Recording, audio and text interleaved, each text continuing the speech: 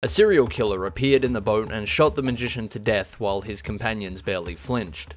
The man we saved from the tree proceeded to have his leg chewed on by an albino alligator, and when we tried to save him, an angry cowboy smashed me over the back of the head with the butt of his revolver. We saved the man somehow despite this, but in the end it didn't matter, as we were all beaten to death by a pair of mummified corpses. After numerous attempts to stay alive long enough to treat the man's alligator bite, we finally progressed to the next stage of the mission. Unfortunately, the game does not account for the spontaneous gift of flight, and so checkpoints here are few and far between.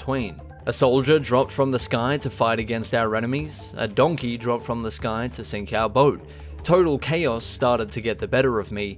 I teleported into a T-pose. There was more nasty weather with the type of rain that caves your skull in, and on numerous occasions I was eaten by the alligator we were trying to get rid of. The bug made a brief appearance, which was honestly the only good thing to come out of this, but unfortunately it was followed up by me being kidnapped by a pair of pig farmers again. I don't know where they wanted to take me, or what they planned to do to me, but boy were they determined to take me away.